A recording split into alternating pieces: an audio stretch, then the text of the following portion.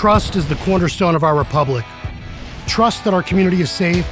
Trust that our jobs won't be shipped overseas. Trust that your vote counts. That when you elect someone, they will do the job you sent them there to do.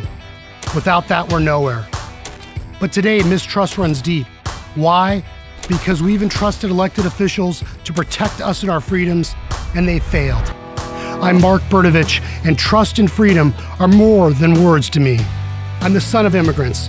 My family fled communism in search of freedom. They came here to America in Arizona for a reason. I've dedicated my entire career to upholding the rule of law and fighting for justice. I joined the Army National Guard as a Judge Advocate General to fight for our men and women serving our country. When Arizona's lost confidence in their Attorney General, I stepped up, ran and won, and restored trust in the office.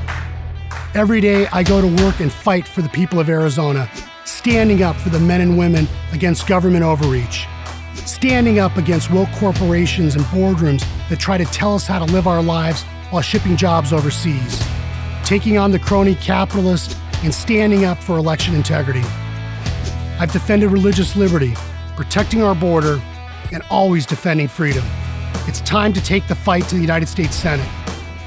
We need an Arizona conservative in Washington who stands up for us and our values. Someone who's been tested, someone who won't go run and hide at the first sign of trouble. I've never hidden in my life, and I've never backed down from a fight. I will stand up for you, whether that's defending our Second Amendment rights, fighting to keep jobs from going overseas, defending the sovereignty of our state and our borders, or protecting life. Do we know what's coming down the road? Of course not.